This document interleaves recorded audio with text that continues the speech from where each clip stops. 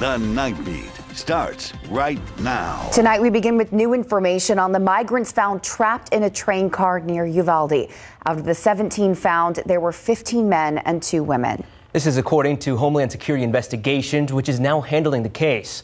2 of the men were pronounced dead at the scene, and 4 others were taken to area hospitals for treatment. The migrants were discovered Friday evening just before 4 p.m. This was after an emergency dispatch received a call about several people trapped and suffocating inside a train east of Canepa. 2 men were airlifted to University Hospital, both in critical condition tonight. Christus Santa Rosa Hospital at Westover Hills has 1 patient, and Methodist Hospital has 2. 3 migrants are right now in Border Patrol custody.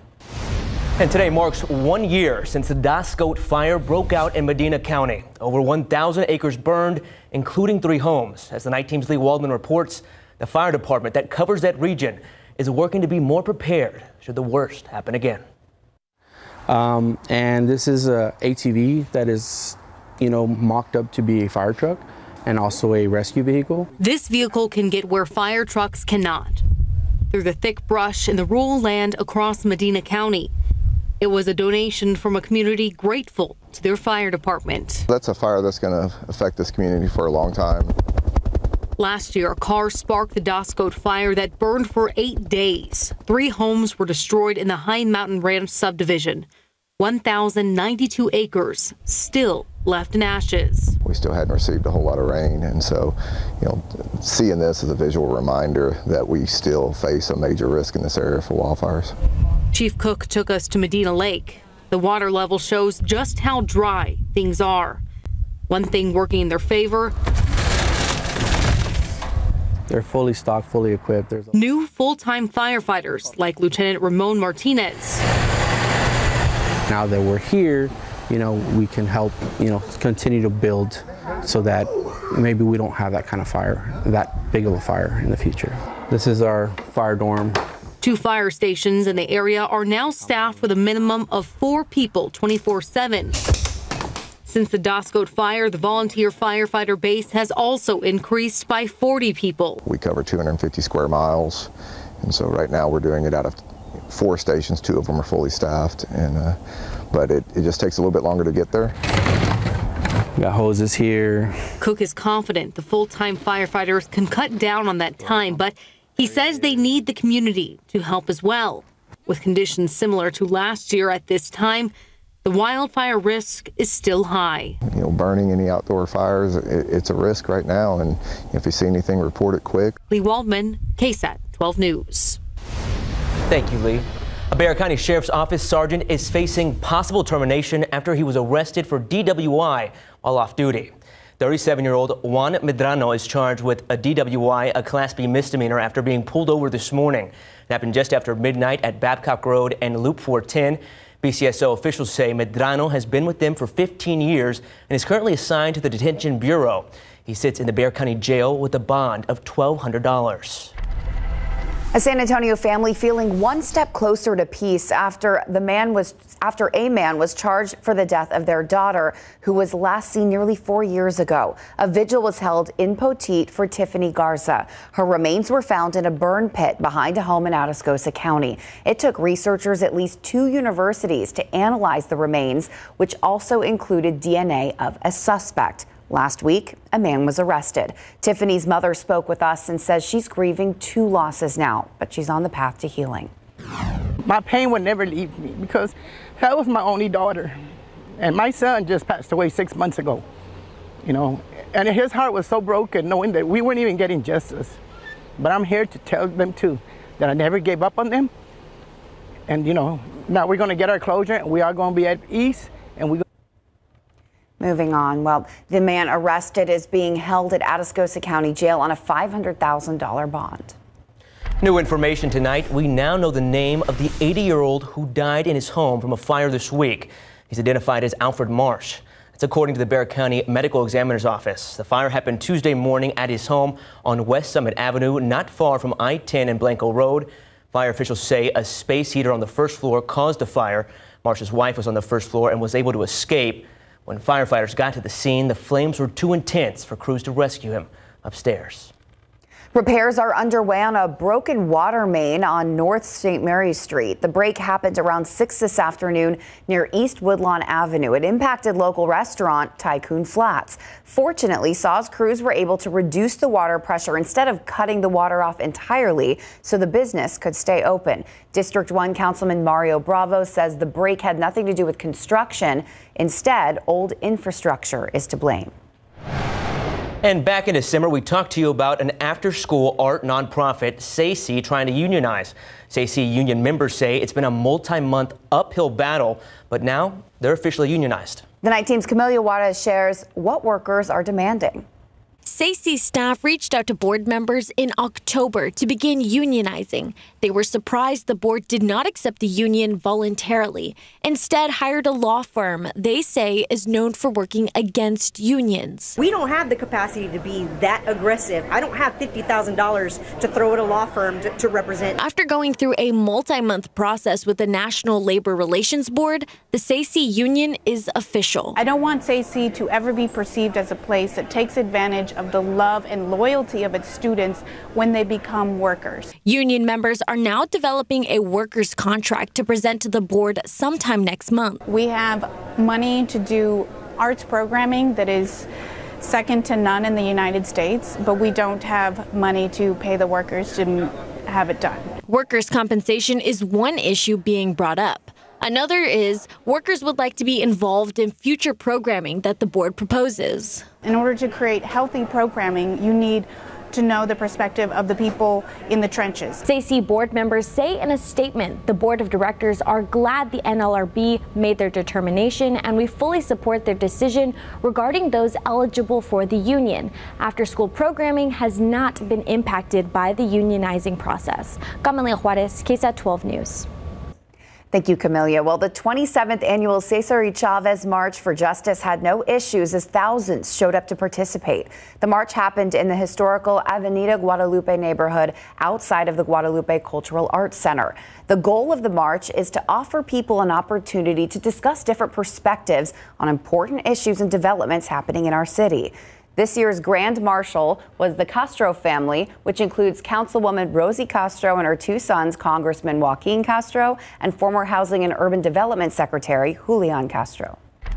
And the good news as well for that earlier today is that the weather was fantastic outside. Look outside with live cam this Saturday night. We're pretty quiet here in and around San Antonio. Still do have that drier air in place. That combined with the sunshine that we saw today helped temperatures climb into the 80s. But it did feel pretty comfortable out there because of those lower humidity values. Now, right now we're seeing those thermometers fall into the 60s. Still dry air in place, which means as we head into the overnight hours, temperatures should be able to bottom out in the mid-50s here in town by wake up time tomorrow. But here's the thing, that drier air in place right now, that's not going to last too much longer. In fact, throughout the day, we are expecting those dew points to rise. So maybe a little bit more low-level cloud cover, especially by the late morning hours for our Sunday. But I do think we will find a bit more sunshine into the afternoon, once again helping those temperatures climb into the low to mid-80s. Now, as we head into next week, additional changes when it comes to temperatures and daily isolated chances for rain. We'll time all that out and get you the details coming up in just a few. Definitely looking forward to those rain chances. Thanks, Mia. Around Texas today, gun violence prevention advocates rallied in Austin. This comes just one day after a similar rally was held in Washington, D.C. Friday. The rally itself was organized by March for Our Lives, an organization started by survivors of the Marjorie Stoneman Douglas High School shooting in 2018. Several of the Robb Elementary victims' families joined in the rally. They called on Governor Greg Abbott to raise the age to buy an assault-style weapon. On the start of his second run for president, Donald Trump made his first campaign stop in Waco. Bryce Newberry with our sister station KPRC was in Waco for the rally and brings us the highlights. Tonight's rally comes amid a looming, unprecedented possible indictment against the former president over investigations of hush money payments to women who alleged sexual encounters with him during his first election. But still, his supporters flocked to Waco in the thousands, showing up and waiting all day long to see him. Making a Texas-sized entrance, former President Donald Trump's plane circled the air in Waco as his supporters erupted in excitement.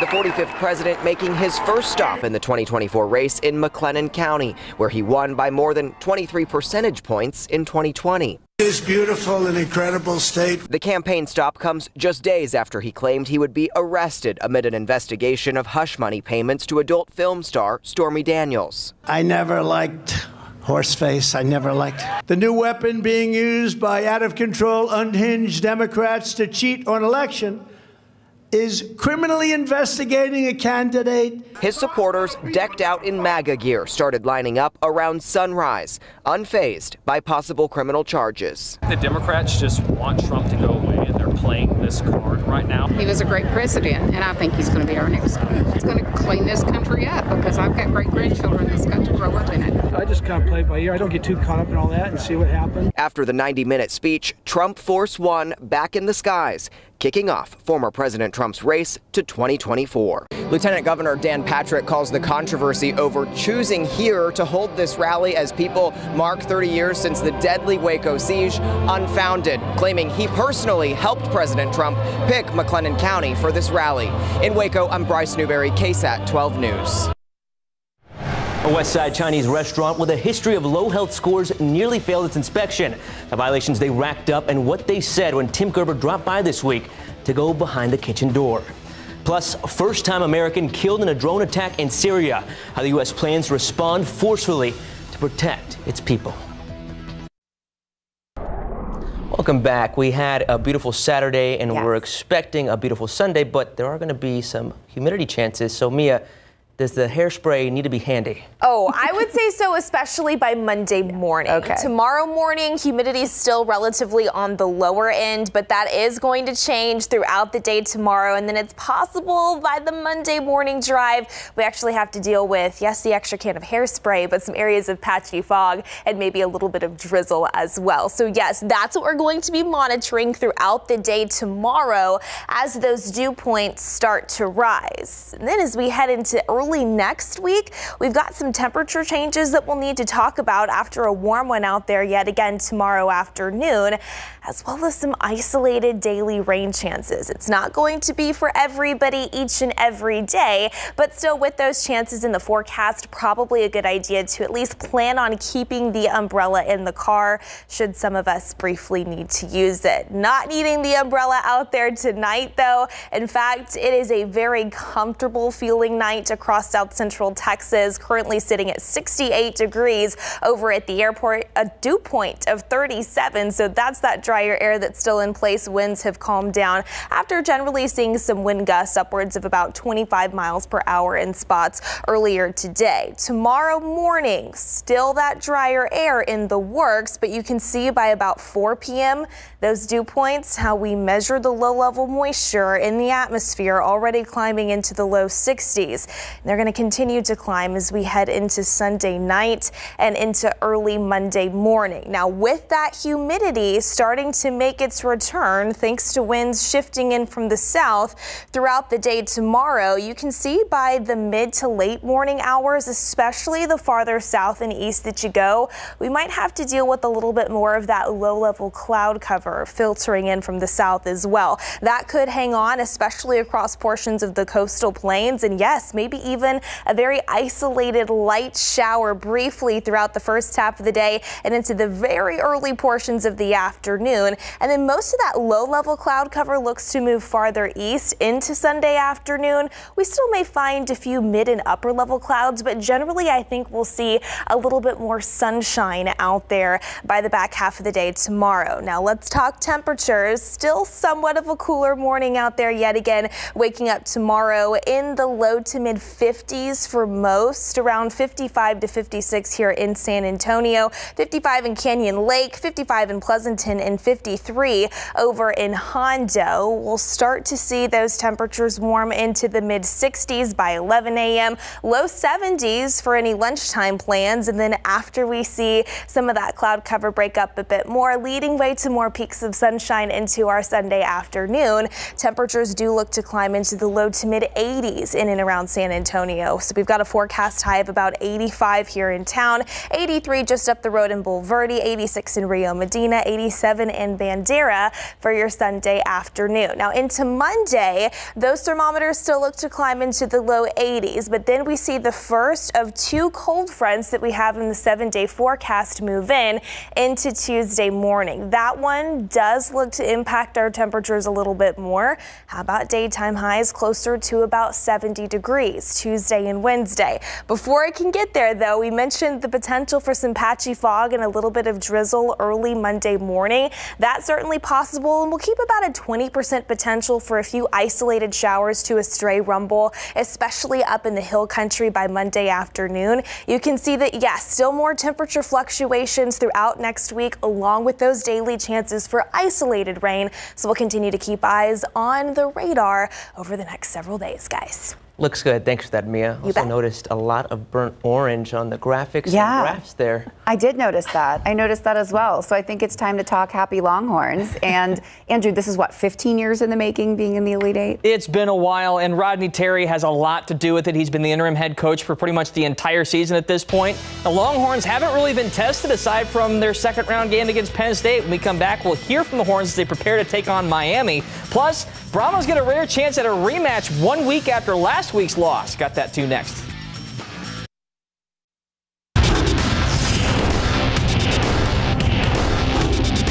I mean, for the past 2 years for me, since day one, you know, meeting RT, he's been nothing but an amazing coach, a guy who's pushed me to get better, and he is my head coach.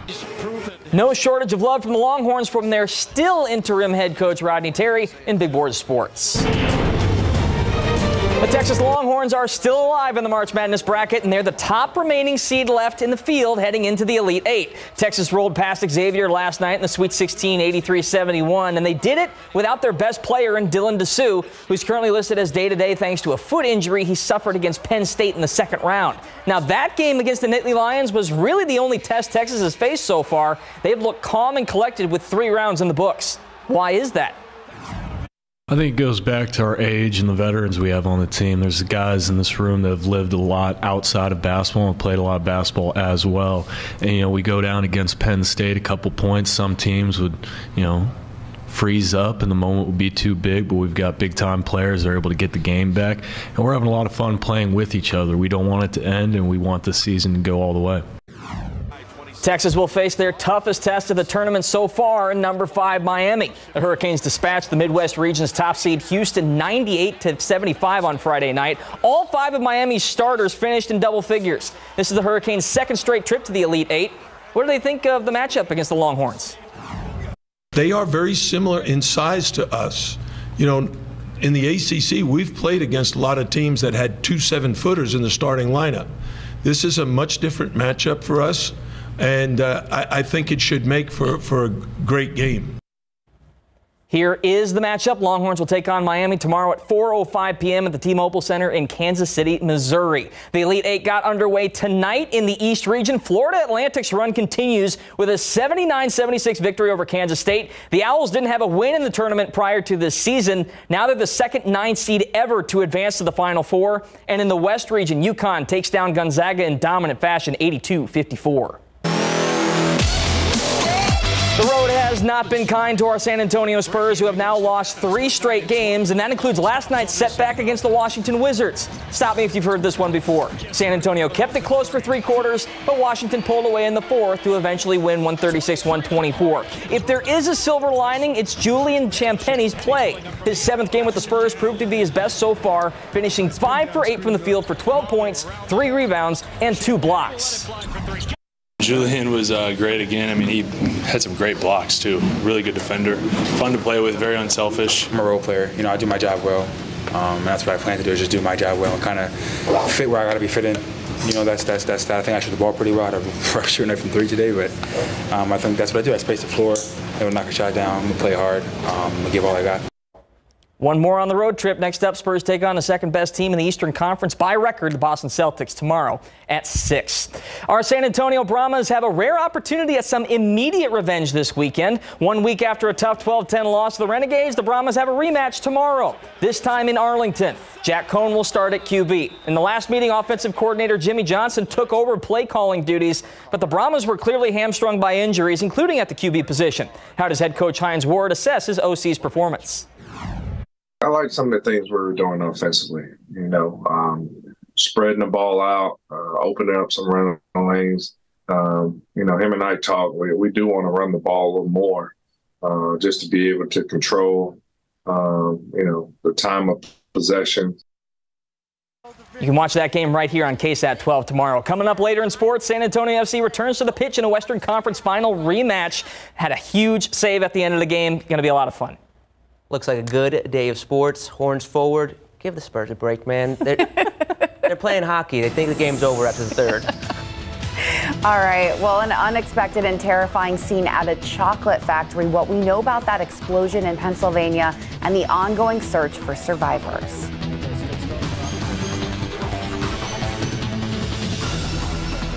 And employees at a West Side Chinese restaurant had a hard time answering Tim Gerber's questions about their nearly failing score. That's not the first time they've been featured on Behind the Kitchen Door.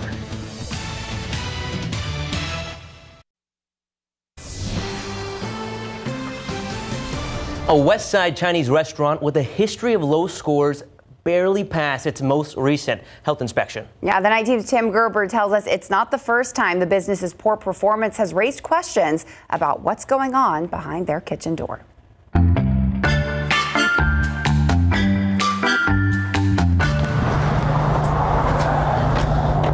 Beijing Express, located in the 8,000 block of Marbach Road, was all locked up when I stopped by this week. I wanted to know why they got a nearly failing score of 70 on their health inspection last month. It was the latest in a long line of low scores, all of them in the 70s. You have to go all the way back to 2019 to find one above 80. When the health inspector visited in February, she found all kinds of violations, including 8 repeats from a prior inspection. A worker was seen preparing raw beef on a prep table right next to cooked pork. Another worker didn't even change their gloves or wash their hands after marinating raw beef. In fact, the inspector wrote she didn't see any hand washing by employees during the nearly 2-hour inspection. They were cited for the same violation in October. There was black mold-like buildup in the ice machine, also a repeat violation. Bleach and other chemicals were found stored next to buckets of soy sauce. The inspector found food storage containers of soy sauce and fresh soup being kept on the floor throughout the business. That food also uncovered. Perhaps one positive note, the inspector made no mention of any pest problems. Last October, there were numerous dead roaches found in the building, and a back door was wide open. This time around, the inspector noted she found a side door left open. I had lots of questions, but with the dining area closed, there was no way inside. Oh, there's somebody right there. Hello. Some curious employees eventually came out to see what I wanted. Can I talk to you about your recent inspection? The 70? That's nearly failing. But they had no answers. Why are your scores so low? Yeah, I don't know. I don't know. Yeah. So you don't have any comment about how low your scores are? Have you guys fixed all the problems that are on there? You don't know, okay. The inspector ordered a re-inspection to occur within 10 business days and told them to have all of the violations corrected. We'll let you know what they find. Nobody knows. Tim Gerber, KSAT 12 News. Gotta love a good Tim question. So you want to know who has scores and who good scores and who doesn't? We have a tool just for that. Scan this QR code on your screen with your phone and it'll take you to a new mapping tool. It has scores for local food businesses. The reports go back 6 months and are frequently updated. A new move to ban gender-affirming treatments for minors. The battle is in Nebraska. Lawmakers are voting to advance a proposed bill. The bill would outlaw gender-affirming treatments for anyone younger than 19 years old. The bill would allow for civil penalties for medical providers who conduct hormone therapy therapy, prescribe puberty blockers, or perform sex reassignment surgeries. Proponents say it aims to protect minors from decisions they might regret later. Those opposed say the bill is getting pushed without any input from the trans community. These bills will undoubtedly have direct and severe consequences for transgender and non-binary youth. Roughly 150 bills have been introduced in state houses nationwide targeting transgender people. Earlier this year, governors in Utah and South Dakota signed legislation banning gender-affirming care into law. And in Georgia, the governor signed similar legislation Thursday. One survivor is now in the hospital after a fatal explosion at a chocolate factory in Pennsylvania. The survivor was found in the basement, and officials say she was stuck in the rubble for about 8 hours. The blast has reportedly claimed the lives of 2 people, and 5 others are still unaccounted for. At least 10 others were injured. Investigators are still trying to figure out what happened. Meanwhile, people are still in shock about what they saw and heard. It's the loudest thing I've ever heard in my life, and it literally felt like the ground fell out from underneath you. The whole house was shaking. The lights were kind of flickering. I was really freaked out. I was thinking earthquake potentially. The factory owner releasing a statement saying in part, quote, "We are sincerely grateful for the extraordinary efforts of all the first responders and for the support of our Reading community, which has been home to our business for more than 70 years, end quote. They also say they plan to continue working with officials during the recovery process. 4 attacks on U.S. forces in Syria, one killing an American contractor. The U.S. responding to the first deadly attack by sending in fighter jets, destroying 2 Iranian-aligned facilities.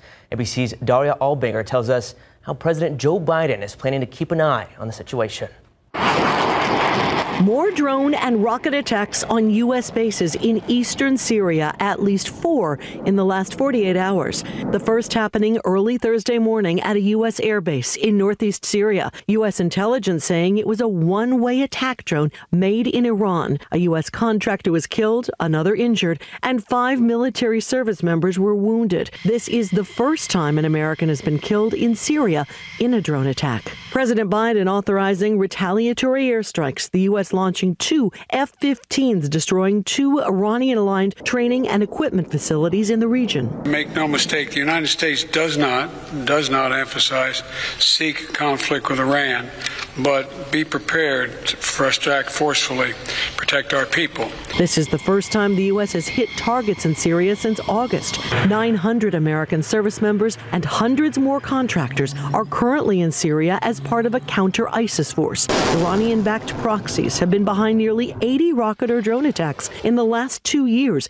including 3 others today, one injuring a U.S. military member. Iran today is exponentially more militarily capable than it was even 5 years ago.